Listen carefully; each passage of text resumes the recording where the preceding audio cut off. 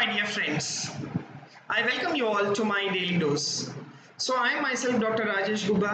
I am a cardiologist and I am also the mentor for teaching general medicine for exams like NEET PG, AIIMS, PGI and as well as JIPMA. So as the part of today's daily dose, I have a clinical question here.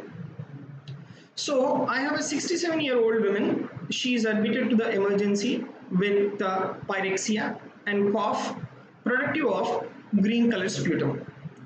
And on examination, pulse rate it shows 101 per minute. The blood pressure is 80/60 and respiratory rate is 32. She is alert and oriented in space and time.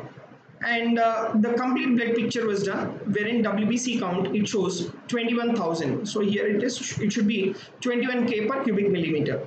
And urea it is 8.5 millimoles per liter. The chest X-ray shows the presence of patch of consolidation in the lower zone of the right lung. She is treated for severe community acquired pneumonia. Which of the following is the correct calculated curb 65 score? The options are 6, 8, 4, 0, 1. Now, so first of all, you should know what is this particular curb 65. Curb 65, this is one of the severity score this is one of the score which will assess the severity of pneumonia, and as well as it will also predict where to admit the patient. Right, it will also predict where to admit the patient. That is what the importance of your curb 65 score. Now, what does this particular curb 65 stands for and what we need to take into consideration? Let me discuss about this curb 65. So you take C stands for confusion, U is your urea more than 7 millimoles per liter, R respiratory rate more than 30, blood pressure less than 90 systolic and less than 60 diastolic, age of the individual 65 or above. So this is what are the components of the curb 65. Now what we do is like we give a score of 1 to each of these particular parameter if the individual has that particular component. For example, if the individual has confusion, you give a score of 1. And if the urea levels are more than 7 millimoles per liter, then give a score of 1. If respiratory rate is more than 30, give a score of 1. And if the systolic blood pressure is less than 90, then give a score of 1.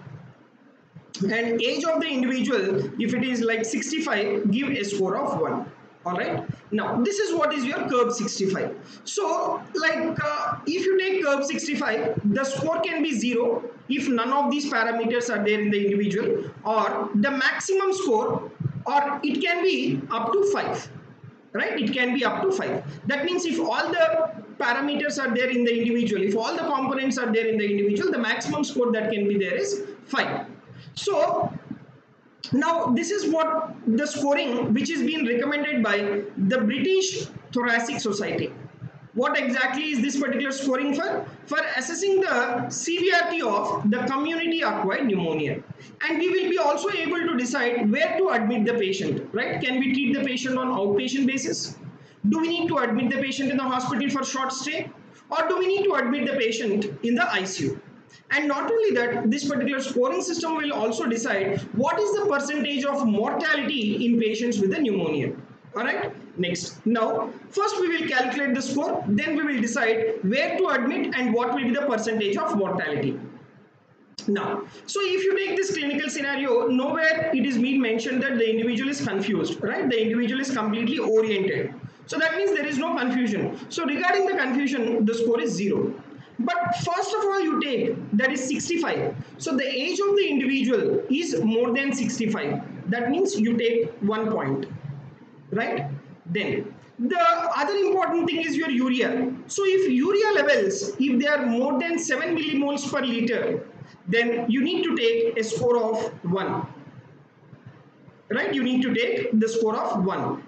If the urea levels are more than 7 millimoles per liter.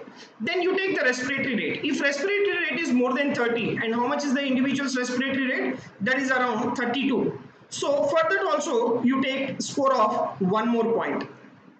Then blood pressure. If the systolic blood pressure is less than 90 and diastolic blood pressure is less than 60, and if you take the blood pressure of these individuals 80 by 60, that means systolic blood pressure is less than 90. So you add one more point. So how much will be the total score now? The total score will be 4. Okay, so the answer to this particular question is your C. Now, based on this score, like where we need to admit this patient, how do we need to treat this patient, let me tell you now. So, for example, if the score of the individual, if it is in between 0 and 1, don't admit the patient. You can treat the patient on outpatient basis by giving oral antibiotics. Whereas, for suppose, if the score of the individual, if it is around 2, right, if the score of this individual is around 2, then you need to ask the individual for a short stay in the hospital with outpatient follow-up. Right, short stay in the hospital, give parenteral antibiotic, and then the individual has to have the outpatient follow-up. Like for suppose, if the score is in between 3 and 5, then you have to consider that the patient is having very severe pneumonia and you have to admit the patient in the intensive care unit and you need to give the parenteral antibiotics. Right, you need to give parenteral antibiotics if the score is in between 3 and 5. So the score of our patient is 4. So that particular patient has to be admitted in ICU and he has to be given the parenteral antibiotics. Then what is the chance of mortality? Like for suppose, if the score is 0 to 1, the chance of mortality is less than 5%. And if the score is in between 2 to 3, the mortality percentage is less than 10%. And if the score is in between 4 and 5, the chance of mortality is nearly around 50 to 30%. So, depending upon your curved score, you can also decide what is the risk of mortality. That is what is the importance of your curved score. But we cannot take curved score as 100% for deciding the severity, for deciding the mortality as well. So it will only just predict the outcome. So going back to the question, the answer to this particular question is 4, and this particular patient has to be admitted in ICU and the patient has to be given the intravenous antibiotic or parenteral antibiotic.